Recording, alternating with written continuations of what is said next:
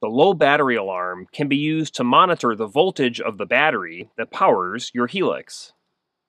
From the Alarms menu tab, select Low Battery Alarm using the up and down arrow keys.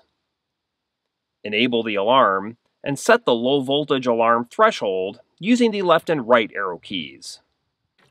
Set the low battery alarm voltage at such a point that you can still crank your big motor and run your essential electronics.